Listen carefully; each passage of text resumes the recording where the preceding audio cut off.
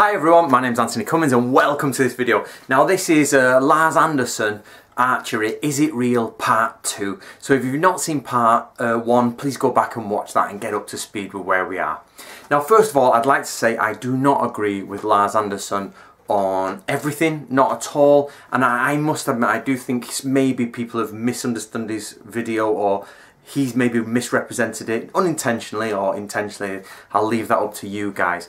But I do think he has raised some really important questions, and I do think they need raising. So the problem has become that too many people are saying he's either right, he's correct, or he's wrong. There's no in the middle here anymore. And some people are saying, oh, he's just a trick shot, and other people are saying, oh, he's a fraud, and other people are saying, oh, what he says is totally correct. And I think that's too much of a simplistic way to look at it. So I want to concentrate today on some things that have been going around the internet due to his video. Now, first of all, what I agree with in his claims is simply that archery is probably more dynamic than you first realised. He's working from Sarsen Archery, basically. His main text is this Sarsen Archery text, which I have been and read. I spoke to Lars, got information, I went to the library and I read a copy of it. Very interesting stuff, amazing stuff actually. You should read a copy. So he is working from some historical documents. But what I also agree with is the fact that maybe, just maybe, in the West, archers used to shoot from both the left and the right of the bow. Maybe, I think he is right that it wasn't standardised in the sense that not all Western people shot from the left and all Eastern people shot from the right. Maybe in the West, some people shot from the right as well. Now, one of the main things that's come up from this, and what I'm finding people are commenting on, making videos about, doesn't make any sense to me.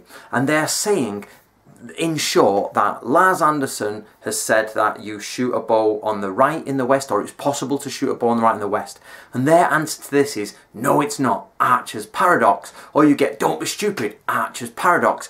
I think people need to understand what Archer's paradox is, or how it applies to the argument. So what I'll do is I'll first of all explain Archer's paradox. So what we've got here is a 60-pound longbow English, just basically a practice bow. And as you can see, the string is directly behind the bow. It's directly behind. There's the string. When you put it straight out, the string is absolutely directly behind the bow. There's no other place it can be. It has to be behind the bow. So modern bows have a cutout here, or whichever side they have it on, they have a cutout. That means the arrow is directly in line with the string. But as you can see here, it's not. On a traditional bow, the arrow, the string is directly behind the bow, which means the arrow has to go to the left. If you put it on the left side, it moves to the left. There's a small angle. If you put it on the right side, it goes out to the right. It physically cannot go straight forward because the bow is in the way. With the bow in the way, the arrow can't go straight forward. So what happens is you get Archer's paradox. I can't draw the bow in here, it's too short. This ceiling's too short. But as you draw back and you release, the arrow, as you draw back and you release, the arrow pushes off and gets pushed to the left. And as it gets pushed to the left, it comes off. Let me just shift that. As it gets pushed to the left, it comes off. And then it starts, because the force is right behind it, and because it wants to go left, but you're trying to push it forward, the arrow starts to bend and oscillate, and it'll do this in mid-flight. Because the pressure pushes the arrow up, it bends down, it's also spinning, which means it curves around the bow. It literally, you watch a slow motion video and it bends about that much as it comes around the bow to force off straight. What this means is that your arrow is pushed to the left, or if you're shooting on the right, your arrow's pushed to the right.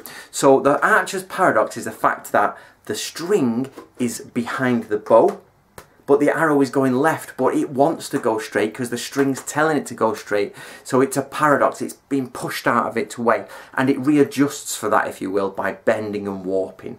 But it still goes left. If you shoot from the right, the arrow still goes right. So archers have known about this since the year dot. It's not one of those things where Archer's paradox, it doesn't work. You can't just say, it doesn't work, Archer's paradox. What you've got is people adjust for it. They'll go to shoot and they shift the bow over to the right very slightly. And obviously the the more you draw back the bow, the wider the angle, sorry, the narrower the angle is, the less you draw back the bow, the wider it goes out. You as an archer have to adjust for the archer's paradox, and you have to adjust for the fact that your arrow is on the left or it's on the right. So you pull, you move slightly to the right, in it goes, or you pull, draw, move slightly to the right, to the left, in it goes, depending on which side your arrow is on. So Lars has said, you know, he thinks that in Western archery, people may have shot on the right. Now I'm toning his words down here because these are mine, you know, I'm trying to get across.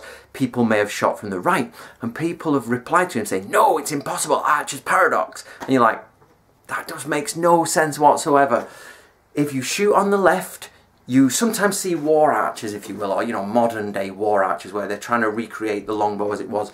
They'll pull back and you see them almost shoot it off like this. And they'll shoot it off. And what this does is they curl their hand to the right, and this allows the string to fly directly, you know, in a line. So the arrow leaves, they will let go of the string and move the bow ever so slightly and flick it. This is trying to generate more power, but also it shifts the bow ever so slightly out of the way, so you get less of an archer's paradox. This is the same in Japanese archery.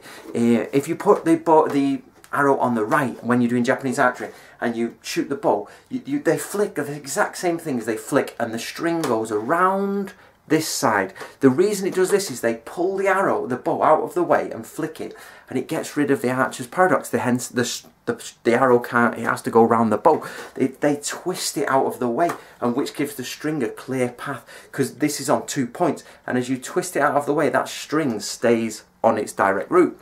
And of course, you don't need to get too scientific about this. The human body can totally feel what's going on. If you practice and practice and practice, you're like, yeah, I want it to go over there. Your body knows the minute movements it needs to make to get the arrow behind, the string behind the arrow going in a straight line. Or if you leave the bow there, it knows how much you have to go to the left or have to go to the right, because you've trained to do it. That's the point. You might not know the physics of it, you might not know the intellectual breakdown of it, but you clearly know it's there because you've been shooting your bow for 30 years, and you know, that's how you get it in the target.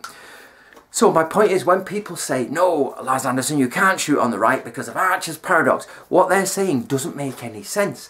You can shoot from either side, and archer's paradox is always there. Some people say it's more prevalent on the left, some people say it only exists on the left, some people say it's not so much on the right, but basically the very essence is that the bow is in the way of the arrow. If, you know, the bow is there, the string is there, the string goes to the bow, the arrow gets knocked to the left, gets knocked to the right. So archers across all the centuries have adjusted for this with little tricks, little changes, little twists, little manoeuvres, whatever you want, they've adjusted for it. So to simply say, Lars Andersen, they don't shoot on the left because of archer's paradox, makes no sense. It exists. It doesn't matter, it doesn't change anything. You can simply shoot on the right, not a problem, and it's still the same. You have to adjust for the arrow going round the bow. Not an issue at all. Like I said in my first video, I'm actually very open to the fact that the West, we used to shoot on the right. Now I looked through my library, which is mainly Japanese stuff, but I looked through the European stuff I have, and there are some quite a lot of the documents that were, well, quite a lot of the illustrated manuals I saw were, not manuals, illustrated scrolls I saw were very much predominantly right side shooting in the West, but that's only my limited selection. I even went outside of, you know, war pictures, and I went for pictures done by famous artists at the time who'd got models or whatever, and they were also on the right. I still, if you're now shouting at me that an artist doesn't know how to shoot an archery, go see video 1. I explain all that in video 1. We have to do a massive search of everything. So just a quick roundup to this part is I'd like to knock a nail on the head of this idea of everybody shouting the word archer's paradox. It doesn't change anything.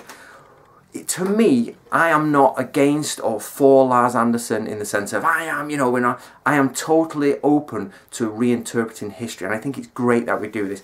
I have taken from Lars's video is the fact that at different times in different places archery was shot differently. I know some people have argued that's not what he's saying, but this is what I'm taking from it, is that we think the idea of the English archer stood there with his barrel chest and his boom 1, boom 2, is, yes, real, but I do think there's more dynamic movement to warfare. I think once he's done that and he's getting closer, what's to stop him start picking people off? But the point is this, is the fact that it's not so static. There is a difference. It's not how we imagine it. Not that what we imagine is wrong, that they all stand there in a line and shooting. I don't agree that that's wrong. I think that's right.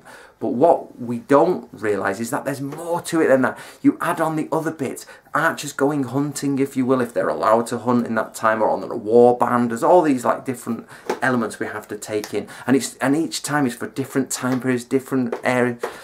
The problem we have is that Lars has made a broad statement across, and there are so many different cultures that use archery in so many different ways, and I think people have forgotten that Lars has taken his from Saracen archery, from archery in that area. And what he's saying is that maybe in other parts of the world they also use this type of archery, and he's also saying that maybe they did this hand draw.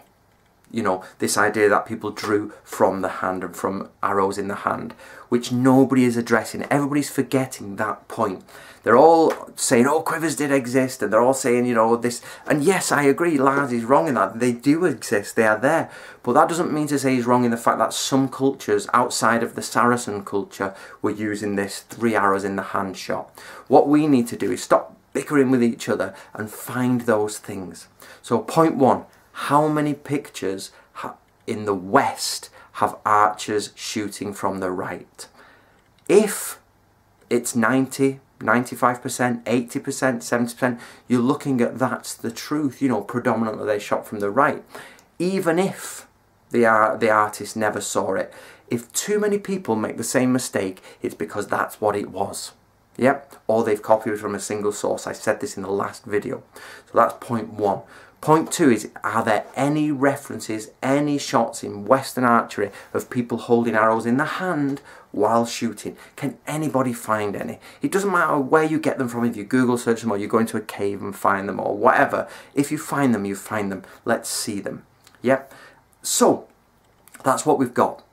Western archers may have shot from the right. It does appear in it does appear in historical manuals. It's right there. So, instead of arguing who is right, Lars or the other people, we need to actually count them. Somebody count them. The other thing is, archers, do they have arrows in the right? Somebody go find pictures of this. Did this happen in the West? And let's actually move this on instead of just trying to, you know, get against each other. So I hope you enjoyed that. My name's Anthony Cummins. Subscribe here if you want to know more, but I mainly do Japanese and samurai things. Some ninja thrown in there if you're interested in that. Okay guys, thank you very much for your attention. Let's try and move this forward instead of moving in on each other, and I hope to listen or read some of your comments below.